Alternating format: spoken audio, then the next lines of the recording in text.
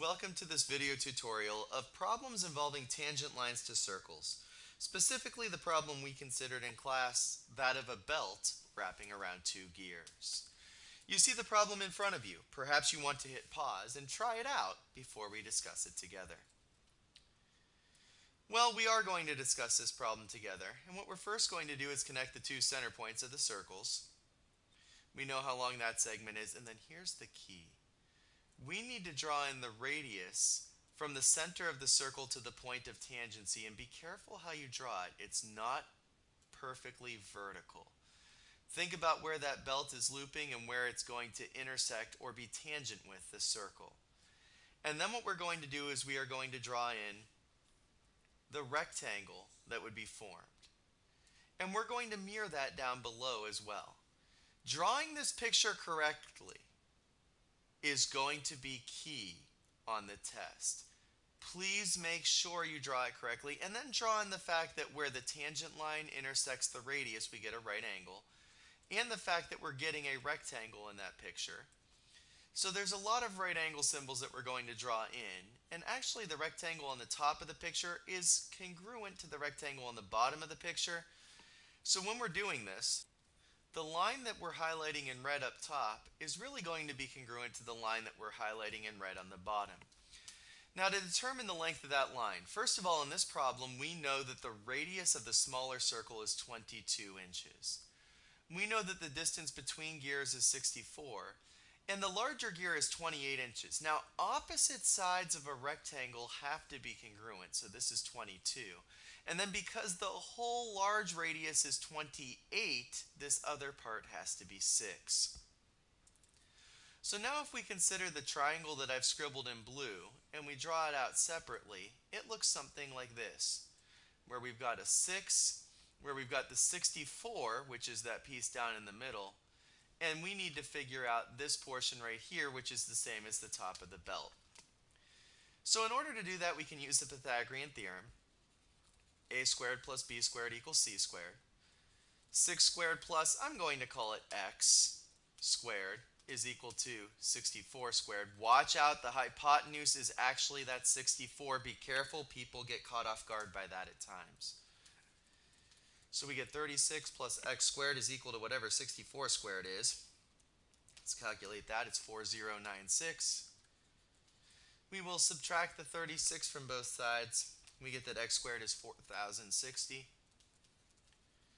And then we take the square root, and that will obtain the value of x for us. So x is going to be the square root of 4060, and we're getting 63.72 to 2 decimal places. Now please store that as x in your calculator. That way you can be perfectly accurate and not lose track of the number of decimals going on. So I will store that as x in my calculator, and I'm going to be super accurate with it. Now the next thing that we need to do is figure out this angle here that I just put in green in that triangle. It corresponds to this angle right here that I just put in green on the picture on the right. To find that, we know the adjacent side is 6. We know the hypotenuse is 64. Adjacent and hypotenuse would be ka for cosine. So we would know that the inverse cosine of 6 divided by 64 is going to equal the measure of that angle. Again, I will go to my calculator and type that in. And again, I want to keep all the decimals with it so that I can be as accurate as possible. I'm getting 84.62 degrees right there. So this whole angle that I'm scribbling in green would be 2 of those. If I double that, 84.62, I'm keeping all the decimals, times 2 is 169.24 degrees. Now, as we discussed and saw in class, that angle will turn out to be the angle over here when considering that arc. So we would know that that arc, and I would allow you to use that on a test, that arc is going to be 169.24 degrees. Now we still need its length, not just its degrees. So the length over here on the left would be a 169.24 out of 360. Now be careful, we're not doing area, we're doing circumference. 2 pi times the radius.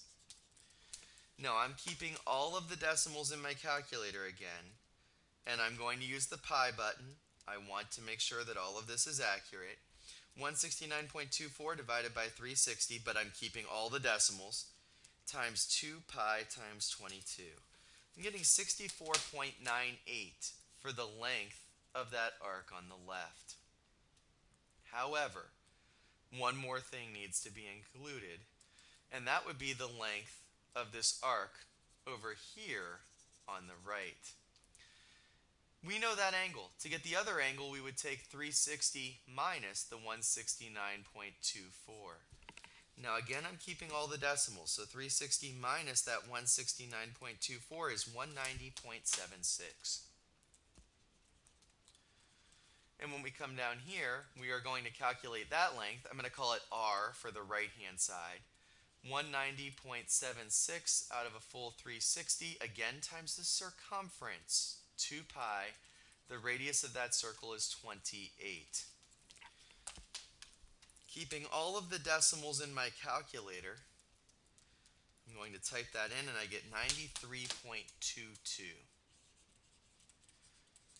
So then when we want the overall length of our belt, the length of our belt is going to be 2 of those segments in red, which we see as 63.72.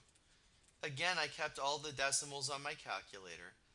Plus, it's going to be that left-hand side amount, which was 64.98. Plus, it's going to be the right-hand side amount, which was 93.22.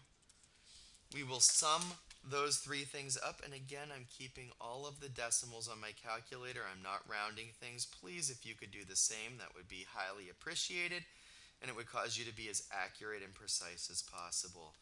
I'm getting 285.64. And then we need a unit on the final answer. This problem is in inches, so we will express our final answer in inches. There it is, 285.64 inches. The other thing to really make sure you see is that these two angles involved in finding the fractions of the circles add up to 360. And that can be very helpful in solving this problem.